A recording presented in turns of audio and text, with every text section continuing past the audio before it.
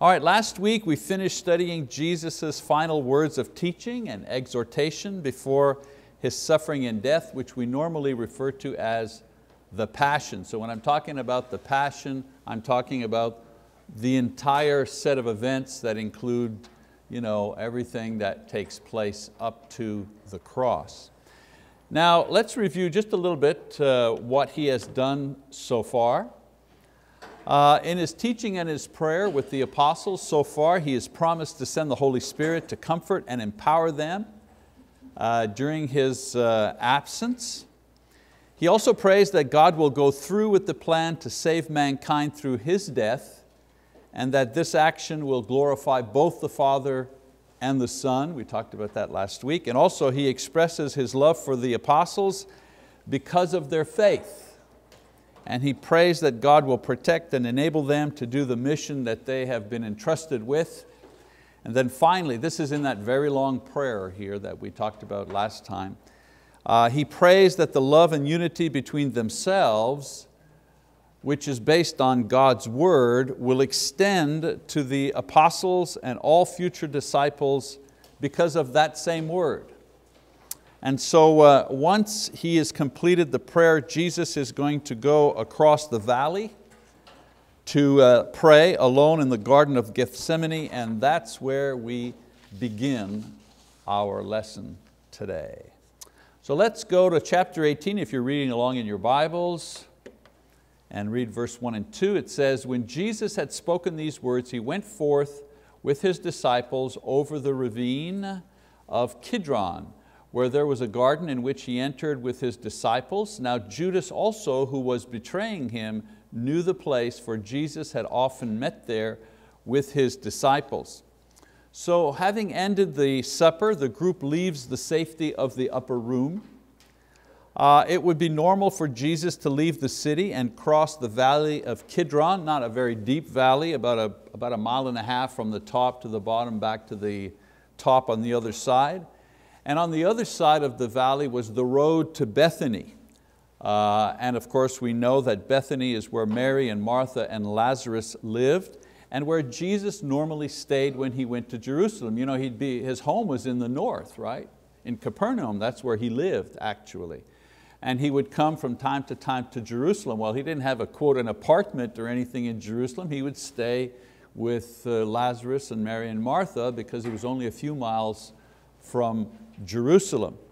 Now, when you take that road, if you leave the city of Jerusalem, go down the valley, take the road, the Garden of Gethsemane is immediately on your right. It was a place where there were olive trees, and a lot of travelers stopped to rest there before pushing on to Jerusalem. So they'd make the long trip, and before the last push down the valley up into the city, they would stop. It was a traveler's stop at the same time, place where people could sit and rest.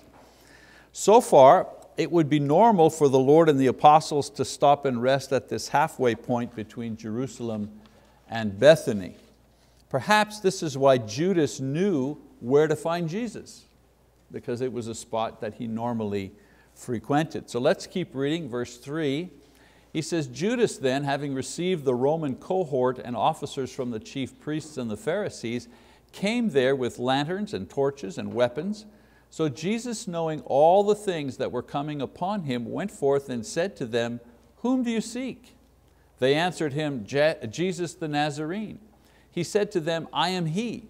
And Judas also, who was betraying Him, was standing with them. So when He said to them, 'I am He,' they drew back and fell to the ground. Therefore He again asked them, 'Whom do you seek?' And they said, 'Jesus the Nazarene.' Jesus answered, 'I told you that I am He. So if you seek Me, let these go their way, to fulfill the word which He spoke, of those whom you have given Me, I lost not one.'" Note that John doesn't give any details concerning Jesus' prayers and dialogue with the apostles in the garden. And these are all well covered in Matthew and Mark and Luke. John describes the simplest of terms Jesus' betrayal and His arrest. So Judas was accompanied by a mix of Roman soldiers and temple security guards, and he went to the garden knowing that Jesus would be there.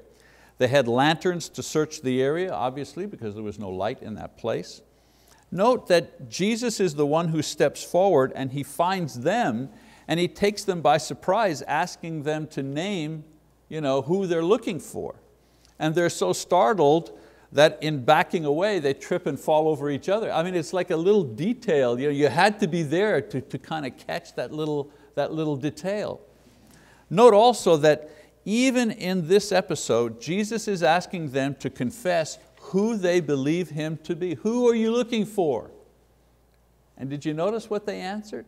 They said, Jesus the Nazarene, which is purely His human name. Jesus, the man from the city of Nazareth. Not even the respect as a teacher or a prophet, certainly not the Lord or the Messiah. Didn't even give Him the respect of saying, we're looking for the rabbi, we're looking for the teacher, nothing. We're just looking for that Jesus who comes from Nazareth. So Jesus repeats that He is the man they seek and demands that they let the apostles go, not just for safety's sake, but also to fulfill what He Himself had promised them in the past. During His ministry, Jesus promised that none except Judas would be lost among His apostles. He said that in John chapter 6:19, also repeated in chapter 17. That they escape now is fulfillment of that promise. So let's look at verse 10 and 11. Simon Peter then, having a sword, drew it and struck the high priest's slave and cut off his right ear, and the slave's name was Malchus. So Jesus said to Peter, put up the sword into the sheath. The cup which the Father has given me, shall I not drink it? And so Peter, showing his misunderstanding of the moment, he really didn't get it yet, is ready to fight. He's ready to start the revolution, to usher in the new kingdom, the new order of things. If fighting is what we need, let's fight. Jesus commands him to stop, and in a reference to His prayer in the garden about the cup of suffering He has agreed to take, Jesus reaffirms His willingness to go to the cross because that's the Father's will. We're not going to fight these people. The Father wants me to go to the cross, I'm going to go to the cross. Oh yes, there's going to be a revolution, all right. There's going to be a great change that comes, but it'll be accomplished by His death and His resurrection, not through civil war. So John doesn't mention it, but in Luke chapter 22:51, Luke says that Jesus touched the man's ear and healed him. All right, so now we go to the episodes where Jesus is before the priests. There were 3 sessions before the high priests, but John only reports one of those sessions. All right? Here's the order of it. It's a little confusing, but here's the order of what took place. First of all, there's the session before Annas, who was the former high priest and the father-in-law of the present high priest, Caiaphas. And John describes this one. Annas had retired, but as in many situations with leaders, he kept the title. And he kept the influence long after he was not officially in power. Well, we do the same things, don't we? We still call Mr. Bush president. He's introduced as president. He's no longer the president, but he has the honorary title. Same thing. The high priest, once you were high priest, if you resigned or if you retired or whatever, you still kept the title, even though another high priest had taken your place. Then Annas sent Jesus to his son-in-law, Caiaphas, who was the official high priest that year, and along with the other leaders of the Sanhedrin, they questioned Jesus late into the night. Then Caiaphas convened another early morning meeting at which Jesus was condemned. And then Jesus was taken to Pilate, who at first sent him to Herod and then later questioned and sent him to his death on the cross. So in his gospel, John only describes the session with Annas and Pilate with a brief mention of Caiaphas, but that's the order of how Jesus was kind of bandied about from place to place. So let's read verse 12 to 14. So the Roman cohort and the commander and the officers of the Jews arrested Jesus and bound him and led him to Annas first, for he was father-in-law of Caiaphas, who was the high priest that year. Now Caiaphas was the one who had advised the Jews that it was expedient for one man to die on behalf of the people. So between the lines here, we're made to understand that Annas has been charged with making a preliminary examination, probably to establish the charges that will be brought against Jesus.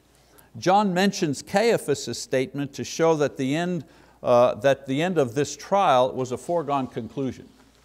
They knew what they wanted to do, they just had to kind of get the charges and go through the motions, so to speak. Verses 15 to 18. Simon Peter was following Jesus, and so was another disciple. Now that disciple was known to the high priest and entered with Jesus into the court of the high priest.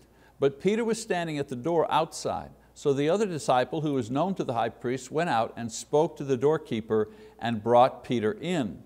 Then the slave girl who kept the door said to Peter, "You're not also one of this man's disciples, are you?"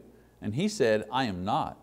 Now the slave and the officers were standing there, having made a charcoal fire, for it was cold, and they were warming themselves, and Peter was also with them, standing and warming himself. So John kind of shifts the scene to the courtyard, where he reveals that Peter and another disciple had followed from a distance. John is probably referring to himself here in the third person, and he's done this before when he refers to himself in his own gospel. So these events are taking place in the spring, and it would have been cold in the middle of the night. John records one of the three denials he will make concerning Jesus. Again, the cycle, remember the cycle. Here Peter is challenged to declare, do you believe or don't you believe? And he fails the test at this point. So let's look at verse 19. The high priest then questioned Jesus about his disciples and about his teaching. Jesus answered him, "I have spoken openly to the world. I always taught in the synagogues and in the temple, where all the Jews came together, and I spoke nothing in secret. Why do you question me? Question those who have heard what I spoke to them. They know what I said." When he had said this, one of the officers standing nearby struck Jesus, saying, "Is that the way you answer the high priest?" Jesus answered him, "If I have spoken wrongly, testify of the wrong. But if rightly, why do you strike me?" So Annas sent him bound to Caiaphas, the high priest.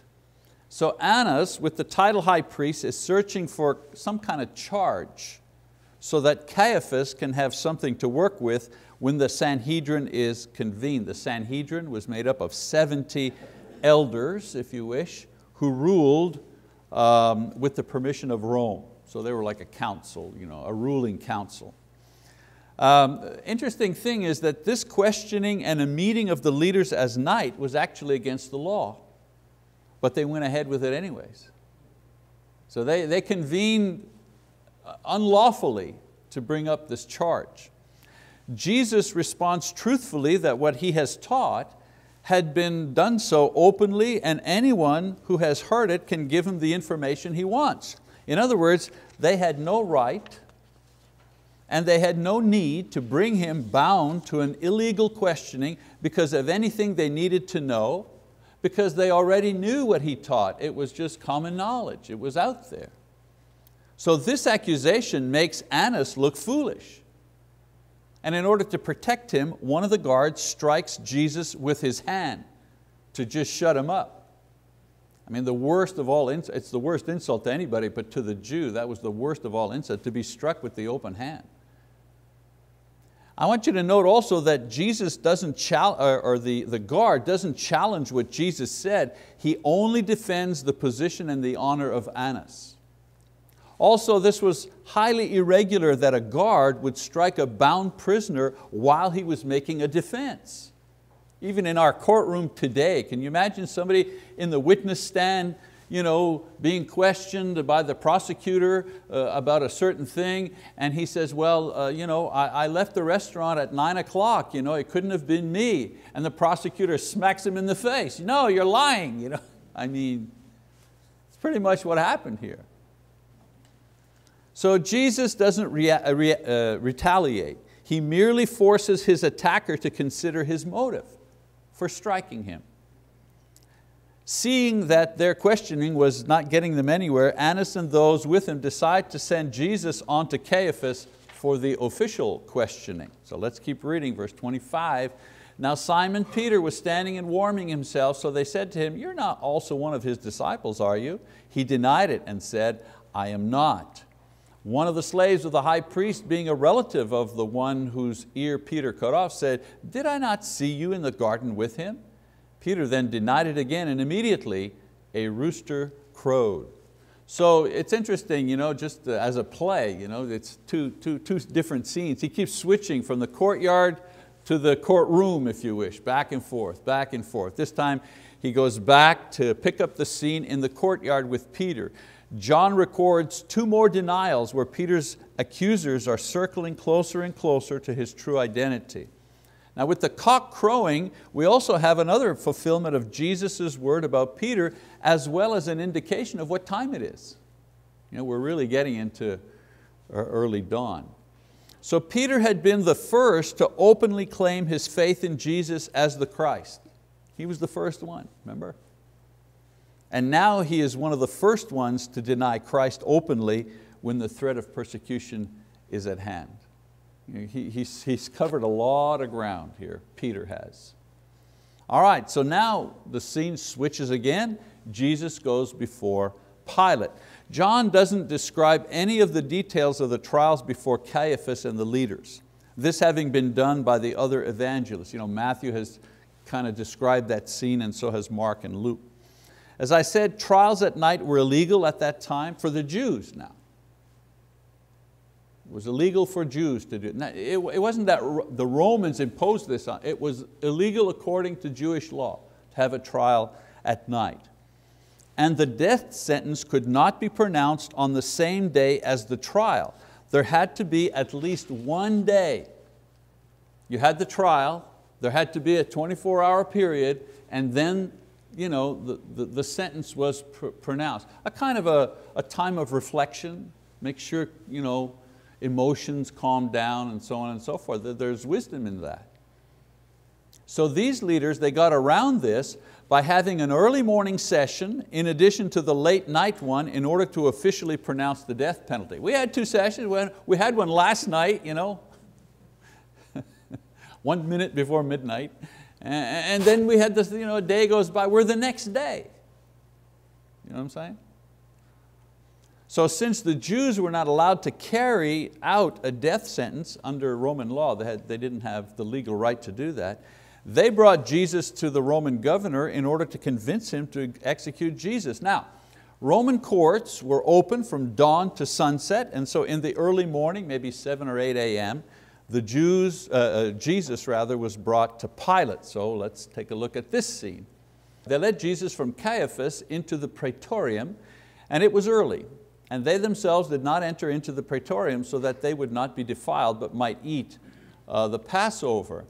Therefore Pilate went out to them and said, "What accusation do you bring against this man?" They answered and said to him, "If this man were not an evildoer, we would not have delivered him to you." So Pilate said to them, "Take him yourselves and judge him according to your law." The Jews said to him, "We are not permitted to put anyone to death," to fulfill the word of Jesus which he spoke, signifying by what kind of death he was about to die. So the Jewish leaders, the guards, the followers, and Jesus stand outside the governor's quarters, not entering a, quote, Gentile abode for fear of defilement.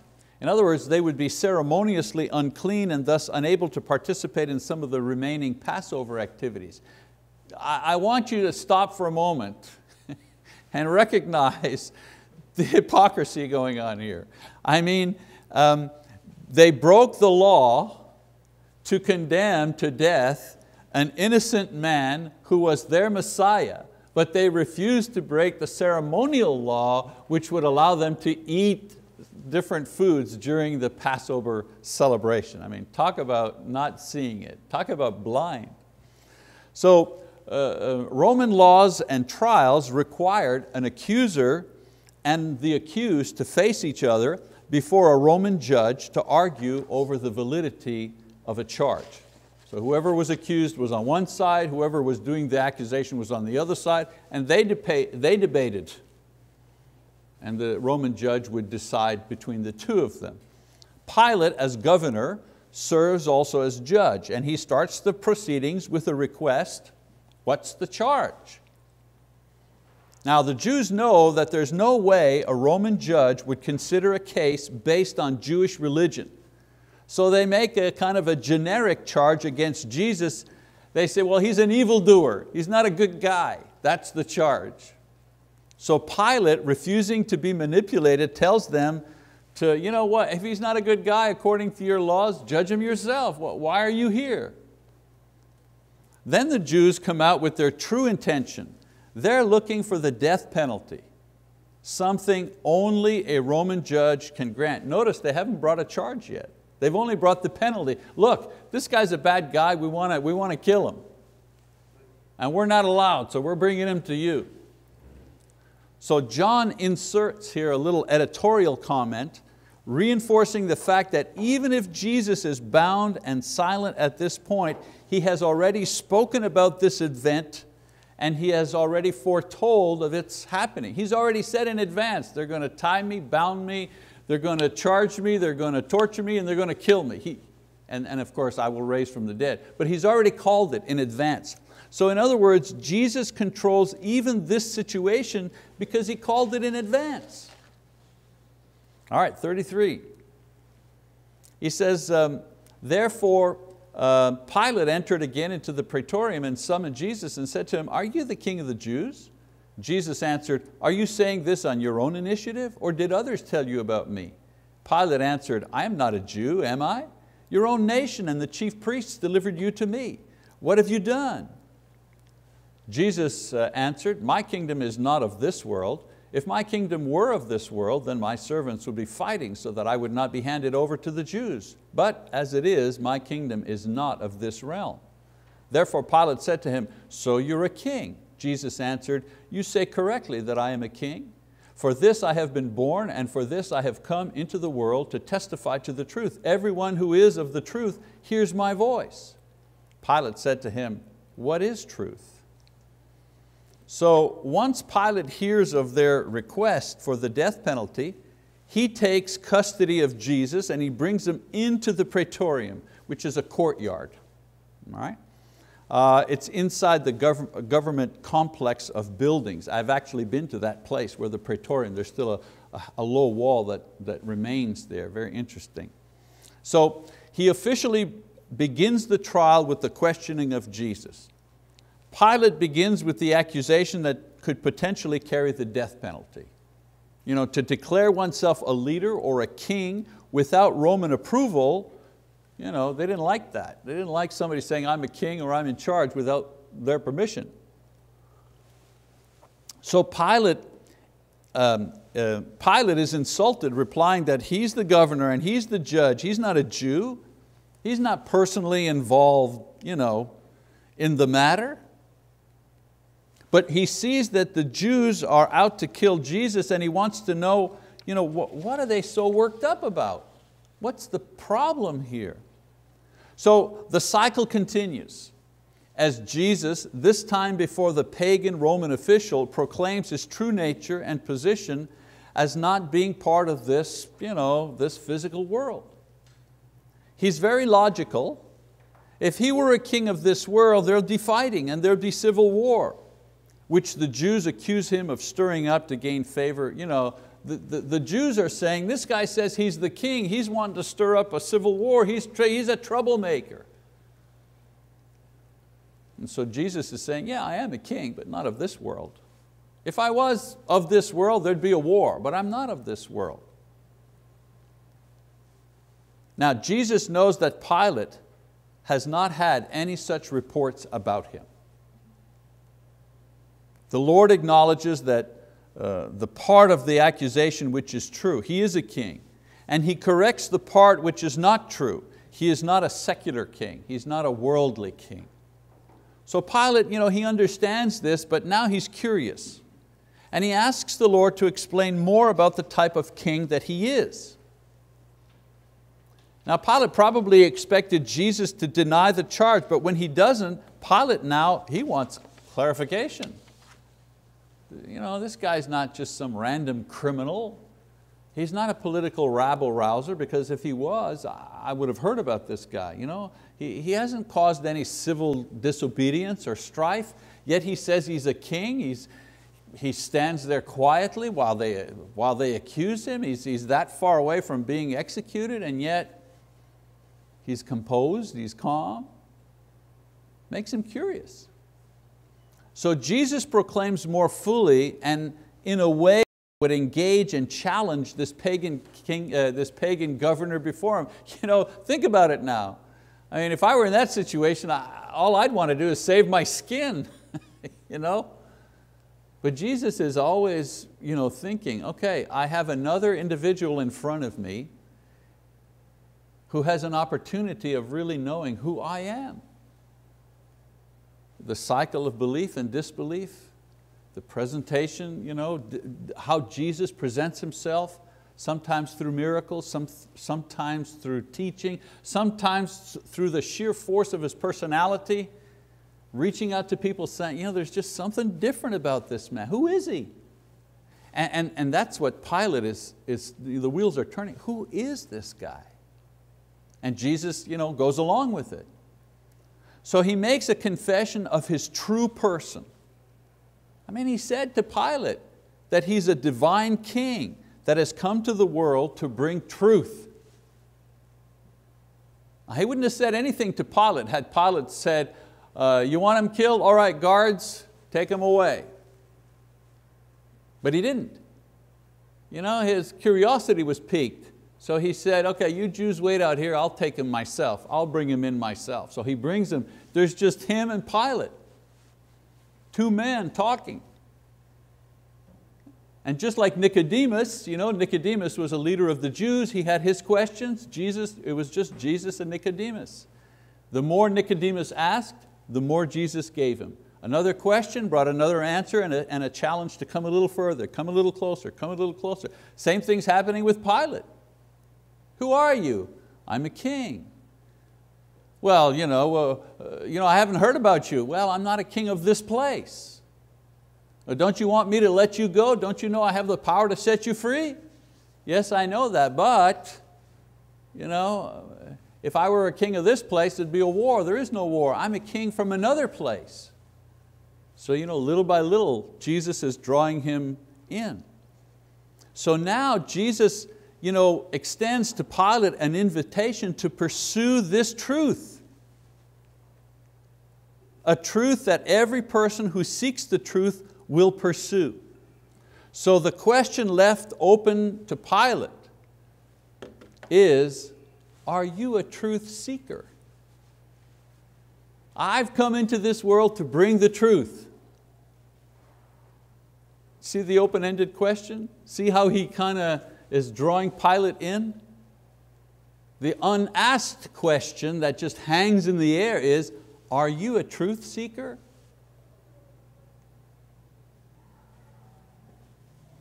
Now Pilate's response is so sad because it's missing one little word that would have made all the difference. If he would have said, what is the truth? Right? Back and forth, right? Back and forth, back and forth. So Jesus comes back at him. I came to bring the truth. He was just a step away. Well, what is this truth that you're bringing? Don't you think Jesus would have come back at him some more? So Pilate's response, as I said, is so sad because it's missing one little word that would have made all the difference. If he would have said, what is the truth? This would have opened the door of his heart to let Jesus plant the seed of the kingdom. But instead he answered, what is truth? Big difference. Which recognized what Jesus was saying, but refused to engage in a discussion about it. His point was like most educated Romans at the time. His mindset was skeptical, suspicious, and self-serving. The best truth was that which provided opportunity for self, if you were a Roman. In other words, in his mind, in his Roman mind, Pilate was thinking, everybody has a truth. Can this really be the truth? This guy he's standing in front of me, he's bound, he's helpless, he's about to get killed. This guy has the truth? I'm going to ask this guy if he knows the truth? So Pilate answers basically, you know what, everybody's got a truth. Can there really be one truth? Isn't that familiar? Isn't that what, in our world today, isn't that what we're thinking? There's no objective truth. Everything is relative. There's your truth and my truth. And so long as my truth doesn't hurt you, it's good. So, a lot of times you hear speeches, sermons, so on and so forth, that talk about the new relativism. But relativism isn't that new. It's an old idea. Which truth have you got? Is it any better than my truth? Okay, so we'll stop there, and next time when we get together we're going to continue Jesus' public Roman trial before Pilate. We hit another big section there. We're going to stop right there for this time. We'll pick it up next time. All right.